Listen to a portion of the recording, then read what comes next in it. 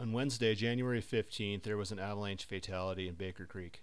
This is preliminary information based on a site visit the day after the accident. A full accident report is forthcoming. This is Ben Vandenbos from the Sawtooth Avalanche Center. We're here in the Baker Creek drainage, about a half-mile northeast of Baker Lake, at the scene of an avalanche that claimed the life of a snowmobiler yesterday. The victim and his partner were riding in this area when the avalanche was triggered from low on this slope here. The victim was carried down the hill to near the toe of the debris where we're standing and buried just behind me here. The crown of this avalanche is at 9,200 feet. It failed on a persistent weak layer in a heavily wind-loaded area.